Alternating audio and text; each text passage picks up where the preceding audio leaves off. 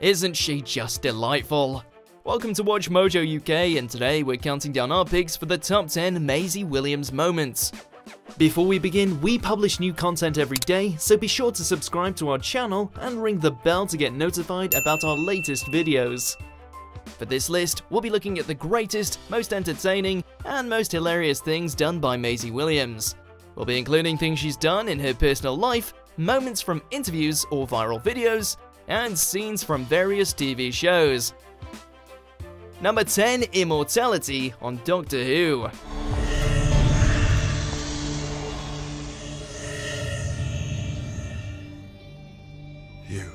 Maisie Williams seems to be quite the genre enthusiast. If she's not changing faces on Game of Thrones, she's living multiple lifetimes on Doctor Who. Maisie first appeared as a Shilder in the 9th series episode The Girl Who Died, where she was killed in a war with the Maya. This town has lost so much. If we lose you too, there'll be nothing left. However, the Doctor brings her back to life with a Maya repair kit, cursing her with immortality. She subsequently appeared in 3 more episodes, each performance more compelling than the last. Williams described her stint on Doctor Who as every fanboy's dream, and her enthusiasm for the role shines through. Ended up faking my own death. Did a bunk before the evisceration. Number 9, killing Littlefinger. I did warn you not to trust me. We speak for everyone when we say it's about bloody time. Littlefinger has been scheming and causing problems for 7 seasons, so it's a relief to finally see him out the game. And it was at the hands of our girl herself. After attempting to pit the Stark sisters against each other, Littlefinger's plan is thwarted, and Arya slits his throat with the same Valyrian dagger he once put to her father's neck. And that's just so satisfying. Not only did she get to avenge her father's betrayal and death, but she basically gave Peter a giant middle finger by killing him with his own blade. Number 8, Heart Rate Monitor Challenge. Are you ready for this? No. No, okay, that's the wrong Let's answer. go. Okay. In January 2018, Maisie was hooked up to a heart rate monitor for the Radio 1 breakfast show, and the results were delightful. First, her heart rate skyrockets after seeing a picture of her boyfriend. For context, she had no reaction when looking at sexy pictures of Pedro Pascal and Kit Harington.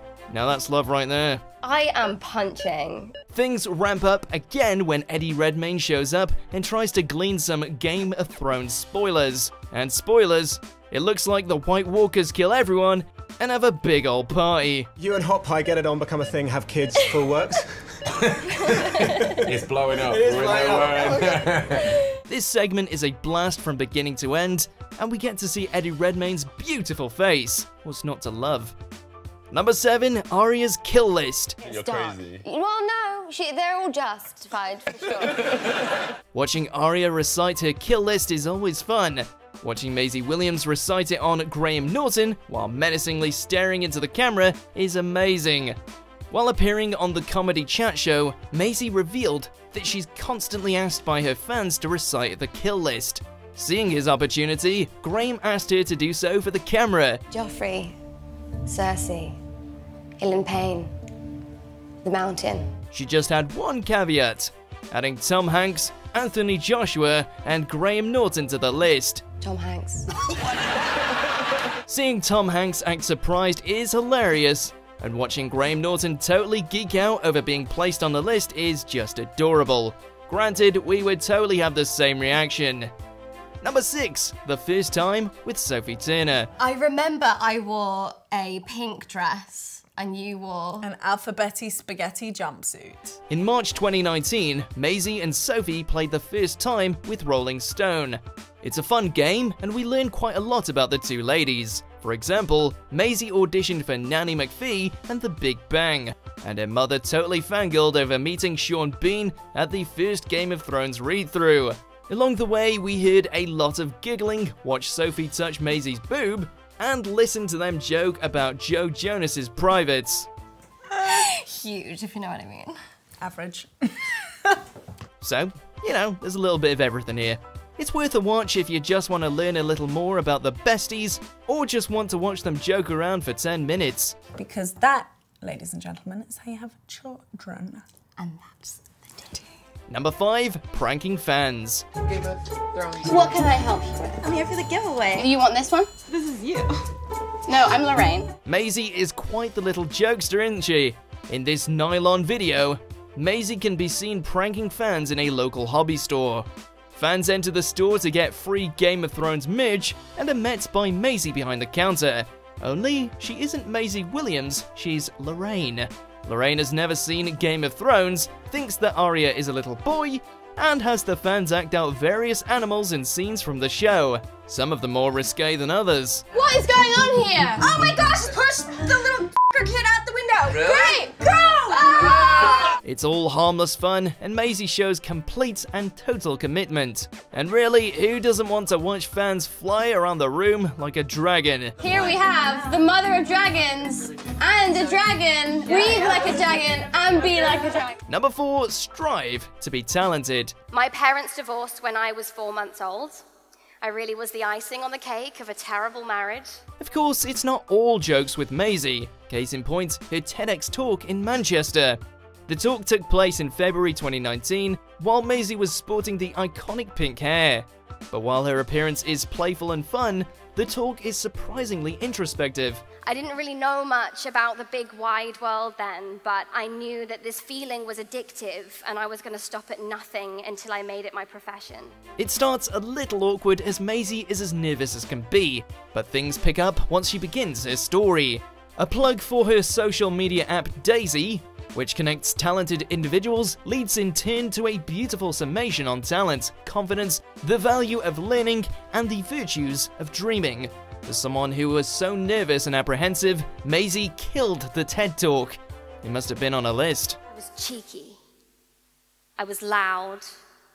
I was angry. And for this, I was perfect. Number 3, carpool karaoke with Sophie Turner. Becky, look at her butt. But Look at her butt. Really, anytime you see these two together, you know it's gonna be a good time. They appeared on Apple TV's Carpool Karaoke the series, and it was just wall-to-wall insanity. One of the best bits saw them saying silly things like Hakuna Matata and It's a Me Mario while imitating Sean Bean. action. Hakuna Matata. What a wonderful phrase. That clip alone garnered 15 million views on YouTube. The segment also saw them scaring fans in a Game of Thrones attraction, talking about their dream jobs like working the floor at CBS and singing various pop songs. If you want to see the girls at their most wild, untethered, and uncensored, check out the episode. Oh, well, that's where you Do you should want to start. take me on a date? Yeah, A I'll take you a mixology class? mixology class and you take me to CVS. How's that? Number 2, April Fools. There's really nothing that I can say. They would absolutely kill me. Alright, Maisie, you damn near gave us a heart attack there. While promoting Game of Thrones on Jimmy Fallon, Maisie accidentally let slip that Arya died in the 2nd episode of the season. She shows some incredible acting talent here, as she plows through the spoiler without warning or fanfare, and seems legitimately worried about blowing a giant secret. The final days were really like emotional, saying goodbye to all of the cast, because when I found out that Arya died in like the 2nd episode, I was... On the other hand, Jimmy's acting is a little rocky at first, although he pulls himself together quite well. It was a fantastic and heart-stopping prank thanks to Maisie's complete dedication and unbelievable acting talent. Are you serious? It's fine. I'm really sorry. No, don't worry about it. No, it's fine. Okay. We can edit it, right? And of course, the video went viral, helping to drum up the hype for Season 8. Not that it needed more. April Fools! Before we unveil our top pick, here's some honorable mentions. Oh, Schlorpette. Is that the Schlorp nut soup for our guest? Yes, but this is the last of our Schlorp nuts. They're all gone. Yours is better. This is thicker, so it's a little moister. Are you going to keep that bit in? No.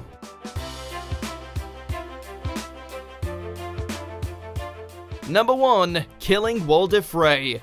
As satisfying as Littlefinger's death was, it doesn't compare to Walder Frey's demise.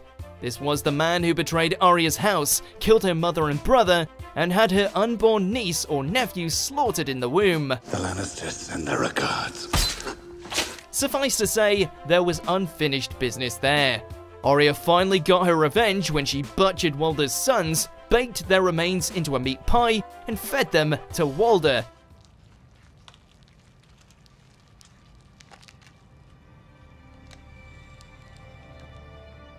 They weren't easy to carve. After revealing herself, she slits his throat and calmly holds his head as he bleeds out. The last thing you're ever going to see is a Stark smiling down at you as you die.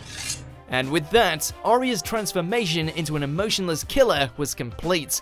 It was gratifying, but also a little terrifying. Just what you get with Game of Thrones.